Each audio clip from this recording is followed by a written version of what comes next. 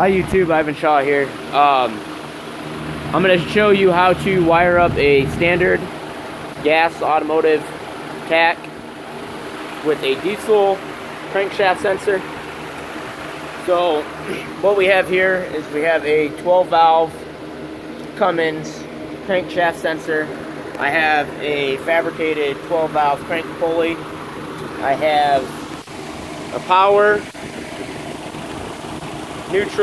ground. So it's ground my pink wire. Now I take my ground and I put it into the black. I just use wires that I had laying out. Then the black goes into the ground onto the switch, and then it also goes to the ground on the gauge. And that's pretty much going to be the ground wire.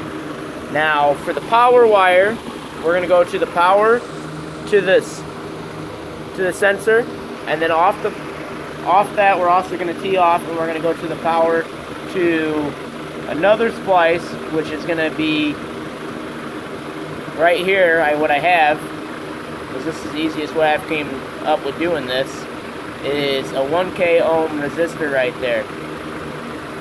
So that acts as the pull up for when when the signal sees a disrupt. It doesn't go to 0, it pulls it up to 12 volts, and that allows us to actually work with this gas unit.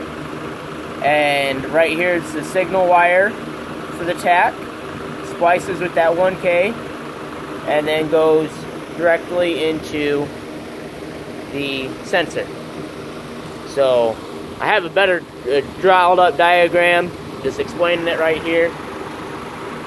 This has settings on the back of the tachometer. So with the setting that it's on right now, I'll show you it running real quick, just on my drill. And then I'll change the setting and show you it on the other setting.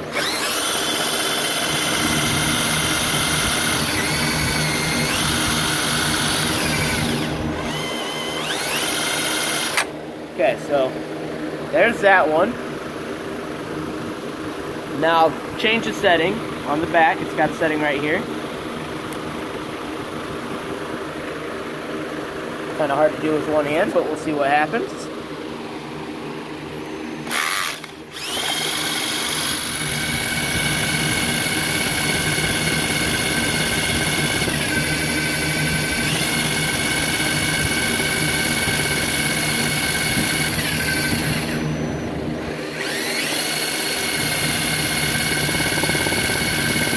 And if you're noticing that it's actually moving quite a bit, that's because it reads the disrupt, and I'm trying to do it, hold the camera. I'm moving this unit up and down like that, so that's kind of why it's jumping. But if I can watch this, it'll stay pretty steady the whole time.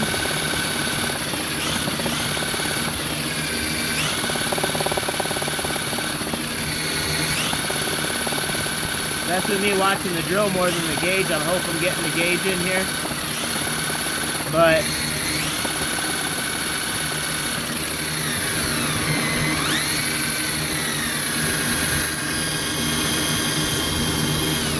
so made that, milled it in there, got just a 1/2 inch bolt, pilot hole right there, that for adjustment.